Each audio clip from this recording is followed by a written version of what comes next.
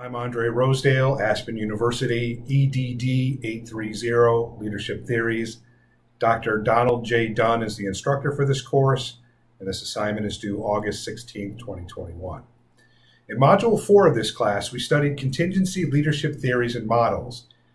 These theories and models include Fiedler's contingency theory, the continuum theory, the path-goal theory, and leadership substitutes.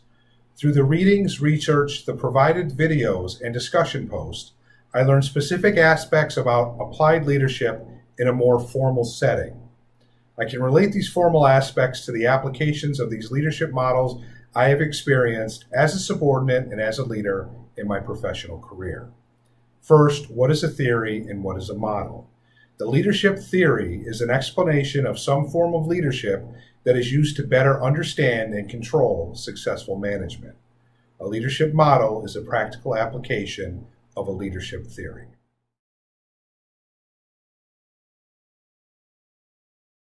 Fiedler's contingency model stated the best style of leadership is determined by the situation the leader is working in. Fiedler classified a leader's style as either task-motivated or relationship-motivated. In the contingency model, leadership style is fixed and cannot change, rather the context of the task should change. It is the organizations who should match leaders with proper situations. Fiedler developed a least preferred coworker scale, or LPC. This scale measures the degree to which a leader describes how favorably or unfavorably his LPC could work the least well. The idea behind the LPC scale is if you have a positive attitude towards people difficult to work with, you are relationship-oriented. You are probably task-oriented if you have negative attitudes towards people you find difficult to work with. Criticisms behind Fiedler's contingency leadership theory include lack of statistical results and the theory that the leadership style should not be changed, but rather the context of the job should change. Fiedler is credited for his contributions to other leadership theories. The continuum leadership model identifies 7 styles of leadership that are based on boss-centered versus employee-centered leadership. 3 variables are considered in the selection of the specific leadership style. The first variable is that of the leader. What is the leader's style based on her experience and her confidence in the ability of her followers? The second variable asks, what is the follower's preferred style of leadership to follow? The third variable is labeled the situation. The situation includes the organization's size, the structure of the organization, the goals of the organization, and the technology or tools available to complete the task. Another important consideration in the continuum model is time. The more time that is available to complete the task allows for a more participative style of management. The continuum leadership theory has not undergone much testing, and the 3 leadership variables are very subjective. Path-goal leadership states it is the leader's responsibility to increase the motivation of the followers to reach organizational and personal goals. The path-goal model contains the elements of the leadership style, the followers and situation, and rewards that are geared towards meeting the follower's needs. The leader increases motivation by clarifying the path the follower takes to the available rewards or by increasing the rewards that the follower values. The leader needs to determine which type of rewards the follower values the most, rewards from the work itself, or rewards such as promotion and bonuses.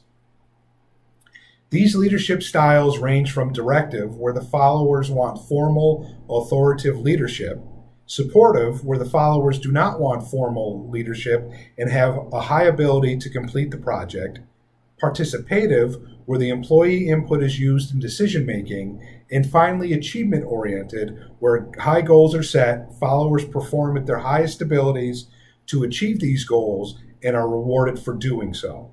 The path-goal theory has 2 situational elements, the personal characteristic of the followers and the environment of the work setting.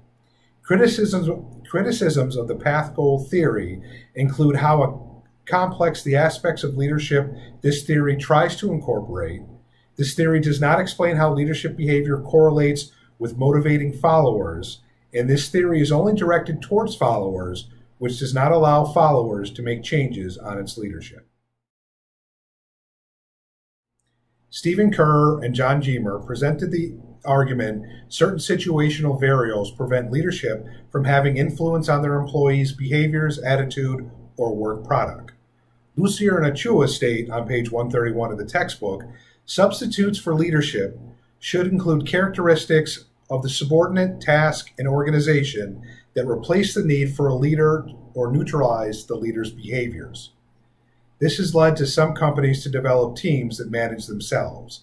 Substitutes for leadership may occur when the workers are highly experienced or possess a high level of skill in their work area, or when managers are not in the proximity of their employees. Through the COVID response, we saw many parts of the workforce worldwide go remote. You may have gone remote yourself. Remote workers became a great testing ground for the substitute for leadership model. There are three variables of the substitute leadership model. These variables include characteristics of the followers, characteristics of the task, and characteristics of the organization. As I mentioned, the COVID pandemic response was a great testing ground for this model, but not all employees, all tasks, or all organizations are suited for this model. For example, during the COVID pandemic, I saw the Connecticut State Police and the Connecticut Municipal Police Academies go remote. Most academy trainees are new to the profession, need structure, and need to be supervised. On-site work, even classroom work, should be in person.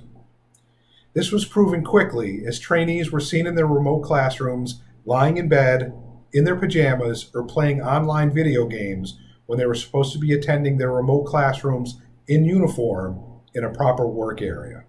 Several municipal police agencies, including my own, recalled their trainees from home and had them attend remote classes at their individual police departments.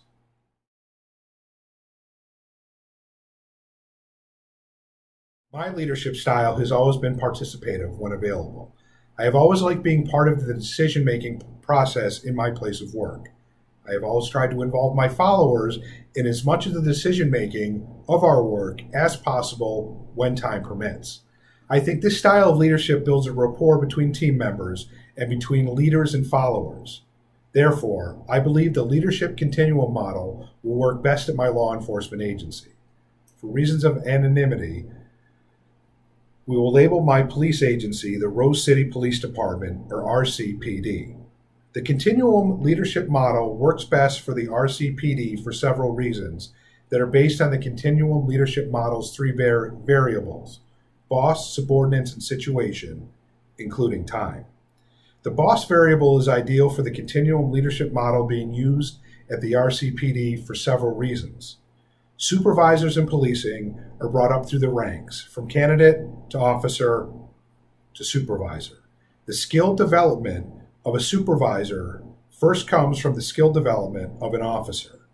The expectation of the job as a supervisor is known, just as what one can expect from her subordinates is known. The subordinate variable of the continuum leadership model is equally matched to that of the boss variable.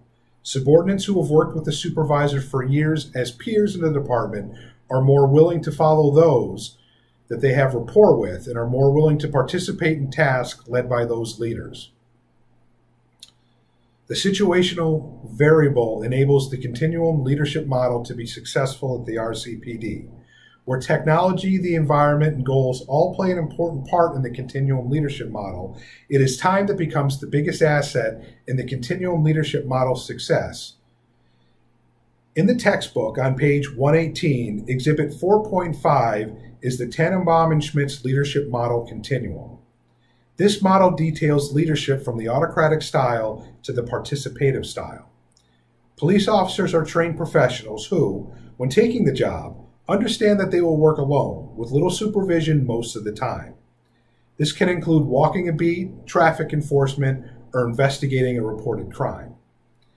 And then there are critical incidents when these same police officers must respond to emergency calls, work as a team, and follow instructions from a single leader.